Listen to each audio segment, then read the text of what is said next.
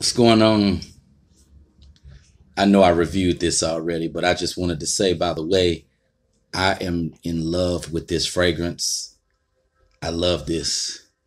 I know I reviewed this already, but I just wanted to throw this out there. I can't get enough of. I got this for Christmas. Geranium Pour Monsieur by Frederic Malle. The perfumer behind this is Dominique Ropion.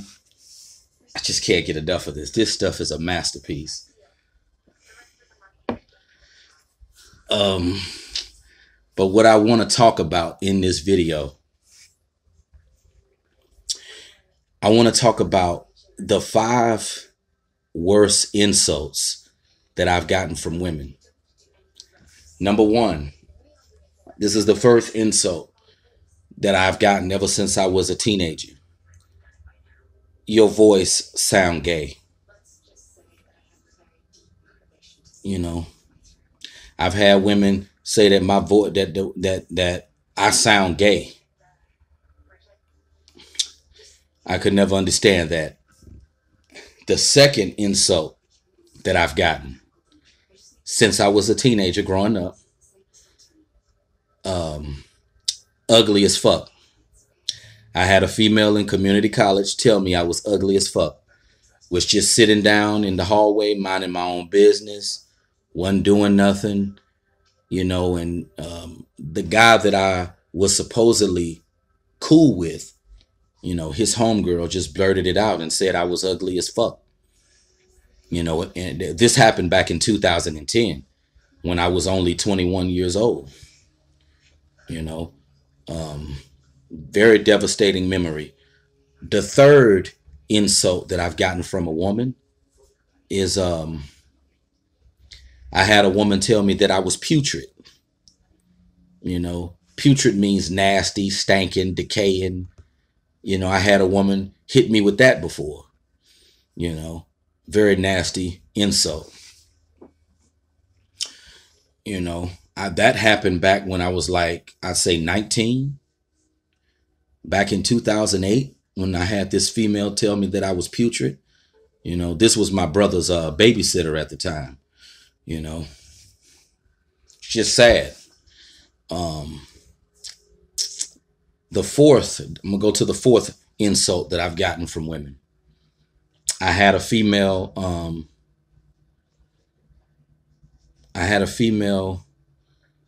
tell me that I look like I stank on social media. That's the fourth nasty insult that I've gotten. And I'm pretty sure it was a black female. I'm sure, because out of all races of women, black women, they're the worst. They not gonna hold back what they feel. Tommy Sotomayor, he's gotten me to really understand how demonic black people are. But yeah, I had a female say that I look like I stank on social media. Very, very brutal insult. I'll say the fifth insult that I've gotten from a woman. I had a female when I was in when I used to attend, Creflo Dollar's church. I had a black female because I grew up going to Creflo's church. I had a female tell me that I stick out like a sore thumb. I guess she was, making a judgment. She was making a judgment about some guys that I was associating with. And I guess she compared me to them. That's why she felt that I stick out like a sore thumb. And this incident here happened back when I was a teenager, when I was like maybe 15, 16, still in high school. So, with these 5 insults that I've just named right here, I'm pretty sure you can tell that I've been catching hell for a long time. I've been getting Lennox Lewis by these women, for a long time. Been getting knocked out, with these nasty insults for a long time. It's just sad, the things that some people go through in life. I mean, I couldn't believe she said that to me when I was a teenager. I mean, it literally blew my mind. But it just goes to show you that, some people really do have a hard time in life, and some people really do experience hell, you know. And when you've endured a lifetime of hell, how are you supposed to be confident? How are you supposed to love yourself and feel good about yourself when you've endured a lifetime of hell? Now, you got some people, they'll say that you're negative, you're just a bad, you're just trying to have a pity party.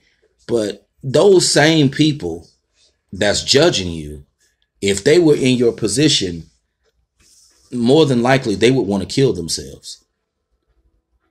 I mean, it's just unfortunate the things that some people go through in life. Is sad. And my heart goes out to people who are in bad positions, because you just never know what a person may be dealing with or going through. That's why I'm not so quick to judge people and point the finger at people, because you just don't know when it comes to people. You don't know what a person may be dealing with. You know, you just don't know. You know, you really don't know. But I just wanted to make this video just to clarify some things, to explain, in detail the hell that I've experienced.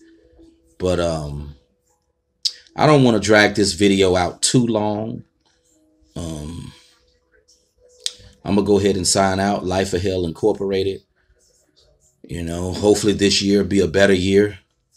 Hopefully, because something needs to change, you know, for a lot of people, myself included. But all right.